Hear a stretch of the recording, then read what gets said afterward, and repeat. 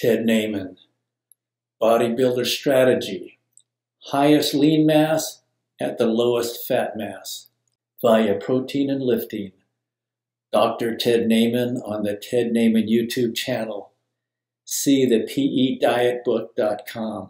Today we're going to talk about why type 2 diabetics are the opposite of bodybuilders. Well, let's start with bodybuilders. So the goal of every bodybuilder is to have the highest lean mass at the lowest fat mass. That's what every single bodybuilder is doing. That's their entire goal. That's their only goal. Your body has two compartments. You have the lean mass compartment, which is muscle, mostly muscle, also bone and connective tissue, and then you have your fat mass. So bodybuilders want the highest lean mass at the lowest fat mass. That's actually the goal of everyone out there, whether they know it or not. That's your goal. That's my goal. That's the goal of everyone who comes to see me. You actually want the highest amount of muscle at the lowest amount of fat. And that does a lot of things for you. First of all, muscle is awesome metabolically. It's great for disposing glucose. It's great for disposing energy. You have the highest metabolic flexibility if you have a lot of muscle. Metabolic flexibility. Your body can use whatever fuel is available, whether it's carbs or fat, meaning improved body fat burning, sustained energy production, fewer blood sugar spikes, less hunger craving. You also have more strength, and strength in muscle equals longevity. And the more muscle you have and the stronger you are, the longer you're going to live. On the other side, having lower fat gives you lower fasting insulin levels and lower insulin levels after you eat, and you're just basically way more insulin sensitive. Insulin sensitivity. Cells that are insulin sensitive are much more efficient at using insulin to process glucose. This helps keep blood sugar levels more stable. It helps prevent many modern chronic diseases. So for ultimate health, you really do want the highest lean mass at the lowest fat mass. Now, the way bodybuilders accomplish this is, first of all, with their diet, they prioritize the hell out of protein. They're going out of their way to eat protein, which partitions into lean mass, and then they're very, very careful with non-protein energy. They're either low fat, low carb, or some combination of both. And so they're partitioning as much of their diet into lean mass as possible and as little of their diet into fat mass as possible.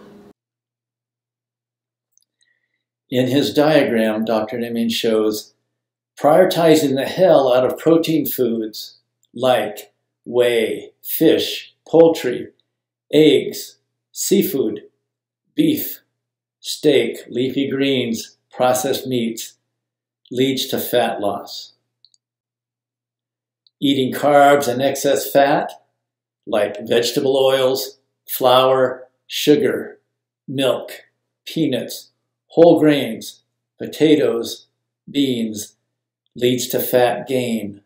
They're also doing resistance exercise with the highest intensity they possibly can. High-intensity resistance training. Repeating or continuing exercise to the point of momentary muscular failure. This is for strength and muscle growth. This can be weightlifting, sprinting, swimming, or other exercises focusing on shorter time and more intensity. Because they want to send an optimum stimulus to their muscles to grow. They're trying to communicate to their muscles that they need to grow. That's the bodybuilder strategy. It's basically protein and lifting. Pretty easy. Type 2 diabetics are the opposite of bodybuilders. The goal of bodybuilders, highest lean mass, lowest fat mass. Your body has two compartments. Lean mass, which is mostly muscle, bone, and connective tissue. And you have fat mass.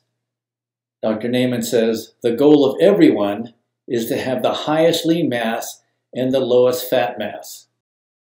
The highest lean mass at the lowest fat mass means muscle is great at disposing of glucose and disposing of energy, which is carbs and fat, and it gives the highest metabolic flexibility.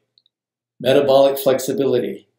Your body can use whatever fuel is available, whether it's carbs or fat, meaning improved body fat burning, sustained energy production, fewer blood sugar spikes, less hunger craving. Dr. Naiman says strength and muscle equals longevity. On the other side, having lower fat gives you lower fasting insulin levels and makes you way more insulin sensitive. Insulin sensitivity. Cells that are insulin sensitive are much more efficient at using insulin to process glucose. This helps keep blood sugar levels more stable. It helps prevent many modern chronic diseases. Dr. Naiman says, for ultimate health, you really do want the highest lean mass at the lowest fat mass. Bodybuilders accomplish this by prioritizing protein. It partitions into lean mass. They are very, very careful with non-protein energy. They follow a low-fat or low-carb diet or a combination of those. And in the vast majority of cases, low-carb works best. He says, this partitions as much of the diet into lean mass as possible and as little into fat mass as possible. In his diagram, Dr. Naiman shows prioritizing the hell out of protein foods like whey, fish, poultry, eggs, seafood, beef, steak, leafy greens, processed meats leads to fat loss. Eating carbs and excess fat, like vegetable oils, flour, sugar, milk, peanuts, whole grains, potatoes, beans, leads to fat gain. Bodybuilders accomplish this by doing resistance exercise at the highest intensity they can. High-intensity resistance training, repeating or continuing exercise to the point of momentary muscular failure. This is for strength and muscle growth. This can be weightlifting, sprinting, swimming, or other exercises focusing on shorter time and more intensity.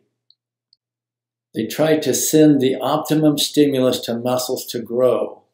He says, this is the bodybuilder strategy. Protein and lifting. It's that simple. Annotated and summarized. Easy to share with loved ones. The description below the title for this video has these summary points.